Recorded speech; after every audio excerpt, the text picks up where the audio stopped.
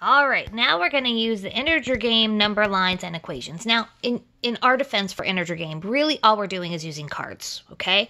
So the idea here is that in the Common Core book, they will be given 2 cards. So they'll even illustrate 2 cards. So for example here, they would have +9 and -4.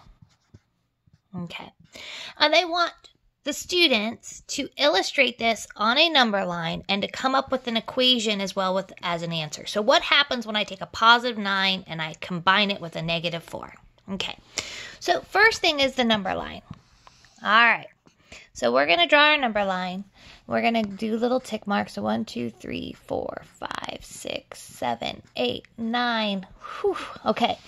So what happens here is that anytime you have a positive, you're going to be drawing an arrow to the right.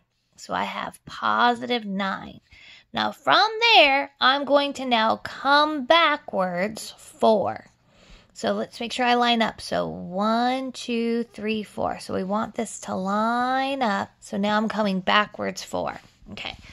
So a +9, -4 in cards looks like a +9, -4. So this whole arrow is 9. This whole arrow is a -4. And where it ends up at is the final answer of 5. So our net result of 5. Okay, so what the Common Core textbook's going to have them do is go ahead and write an equation. So that equation is 9 plus -4 equals 5. So equation means the problem you're solving and the answer. All right, let's try one more example because they go pretty quick. So let's say that I had, let's see what my next cards are. A -3, a +4, and a -6. So let's say we're doing 3 cards. So -3, +4, and a -6. All right, on my number line, I'm going to start off by going -3 backwards. Okay, so -3 backwards. And then from there, I'm going to go a +4. So now I'm going to go from there. I'm going to write it down below so I have more room. I'm going to go +4. Okay.